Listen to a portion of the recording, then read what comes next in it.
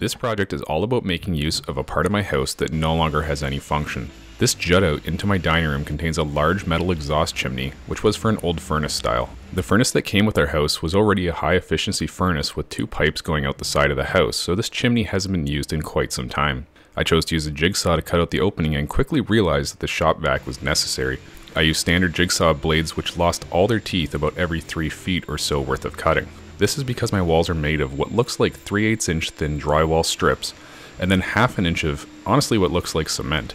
But I'm not that familiar with the way plaster was done in the 70s.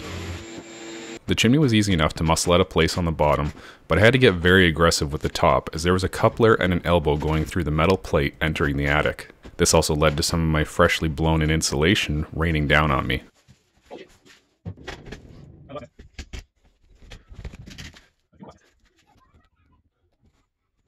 I installed a piece of plywood on the bottom just in case one of my kids didn't end up listening to my stay out instructions, and a large piece on top to seal off the attic space. Now on to constructing the cabinet that will sit inside of the wall cavity. This cabinet will be 23.5 inches deep from the face of the drywall to the back edge. The back piece of melamine is 13 inches wide, which is the overall width of the studs inside the walls. This is 5/8 inch melamine particle board, and the joinery method for making this cabinet is dead simple. I'm using butt joints and 1.5 inch brad nails to hold everything in place while I come back with 2 inch construction screws. While working with particle board, it's critical to drill pilot holes and drill shallow countersinks to avoid splitting.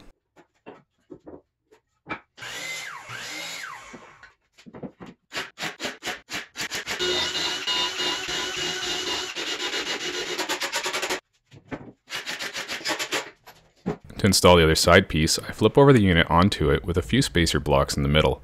This makes sure the melamine isn't bowed in the middle and remains flat along the edge.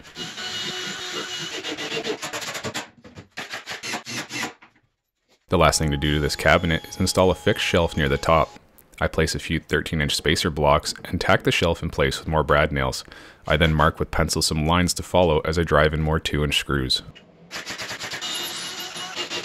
I can now cut 2 spacer blocks from scrap pieces of 3/4 inch plywood. These get screwed in place along the bottom of the cavity and are used to support the weight of the cabinet, as well as set the correct height off the ground. Next, I could finesse the cabinet into the hole by first tipping it backwards, then giving it a little tappy tap tap into the hole. Give it a little tappy, tap tap taparoo. I measured how far the studs were from the face and drove in 4 2.5 inch screws to secure the cabinet. Next, back in the shop, I can rip some 1x pine boards down to width to be used as the face frames of the cabinet. I then cut all 5 pieces to length and give every piece a good sanding and make sure to break the hard edges as well. Next, I cut more 1x material to 2.5 inches in width to be used as the door frames. Everything is cut to length at the miter saw, and then back at the table saw with my flat tooth blade installed, I can begin running the frame pieces over the blade set at 1/2 inch up to create a groove for the 1/4 inch hardboard panel. I can then cut some shoulders onto both sides of the short rail pieces to create 1/2 inch tenons to be glued into the same slot as the panel during assembly. I can then rip some 1/4 inch hardboard, which is less than 0.25 inches by the way, to width and then over to length at the miter saw. Since the panel is hardboard and not real wood, I apply glue along all the grooves since the wood won't move. This adds a ton of strength to the door and works great. I make sure to have lots of glue on the tenons at the end and begin assembling the door.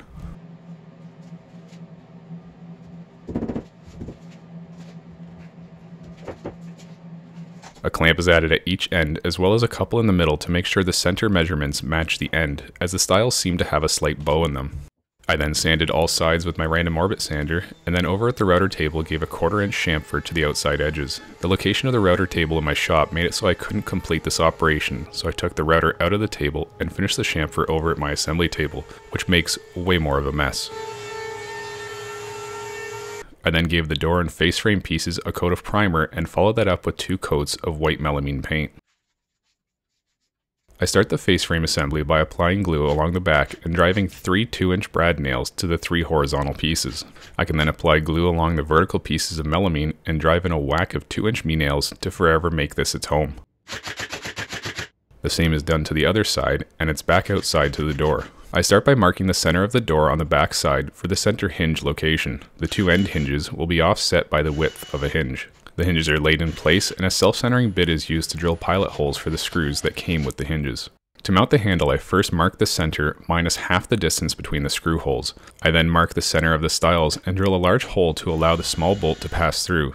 The other hole location is marked by laying the handle down to ensure accuracy. The handle is then screwed on and the door is complete. To install the door, I make sure it's spaced evenly all around, drill a pilot hole with a self-centering bit, and drive in a 3/4 inch screw which came with the hinges. I then do the same for the bottom hinge and then can drive in the remaining 4 screws to fully attach the door. With the door attached, this broom closet is complete and ready for storing our vacuum because we don't actually own a broom. Next time it won't be so easy.